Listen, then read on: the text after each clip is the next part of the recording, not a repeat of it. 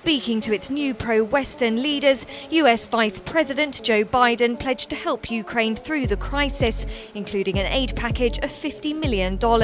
We can help in stabilizing and strengthening Ukraine's economy by helping you withstand the unfair economic pressure being thrust upon you.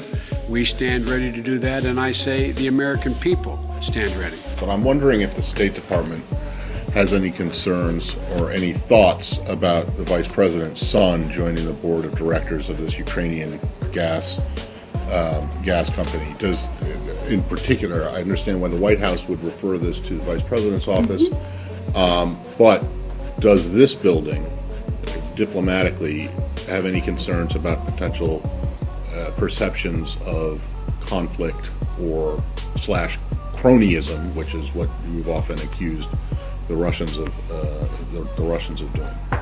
No, he's a private citizen.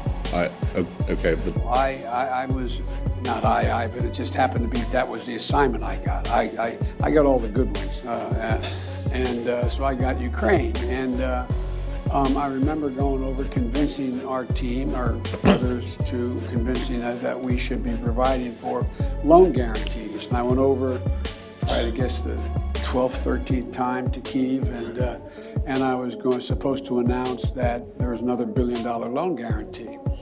And I had gotten a commitment from Poroshenko and from Yatsenyuk that they would take action against the state prosecutor, and they didn't. So they said they were walking out to press conference. I said, no, I said, we're not going to give you the $1 billion. They said, you have no authority. You're not the president. The president said. I said, call him.